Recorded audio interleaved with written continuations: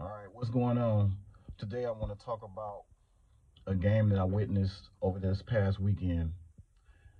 Um, it was North Central taking on Crispus Attucks at Crispus Attucks High School.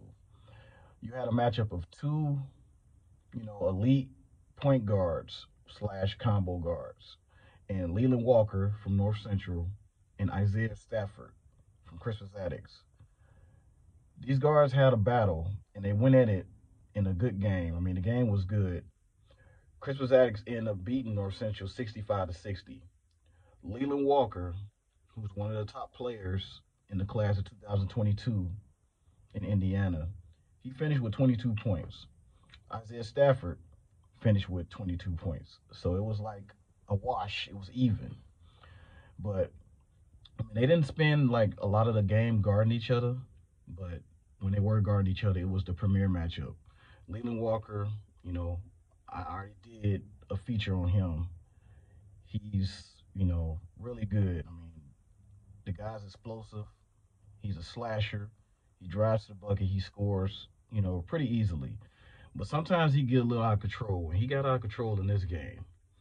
But it started off as a back and forth affair, and Crispus Attucks had to make like a comeback in the fourth quarter, and Stafford scored 11 of his 22 in the fourth quarter, showing that it was crunch time.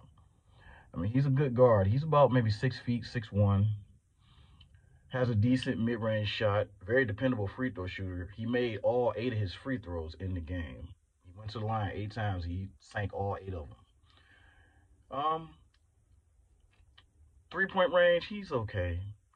I mean, he has like a lot of driving and slashing type moves, such as floaters, runners, things like that. Kind of reminds you of like maybe a young Chris Paul, heady, very heady point guard. Knows where to get all his teammates to set them up for easy scores. But it was the matchup of the day to me on Saturday. I watched the game, on my computer. And say COVID got everything so screwed up where we can't go to games, and it really sucks because I prefer to be in person, scouting these kids, and I love basketball, so I'm always going to games. So that's one thing I'm definitely gonna do when this mess is over. I'm gonna be going to a lot of games. It makes it easier to watch these kids perform and then, make judgments on their performances and scouting them. So, like I said, it was a good game. Crispus Attucks ended up coming out on top 65-60. Both premier players had excellent games, both finishing with 22 points. I mean, you can't ask for anything better than that. Um, as usual, like, subscribe, hit that notifications button. Check out my channel. I have features on other players, and this is the first kind of synopsis I'm doing of a game.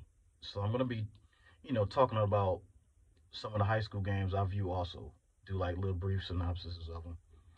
But check out my channel, Indiana High School B-Ball Breakdown. Peace.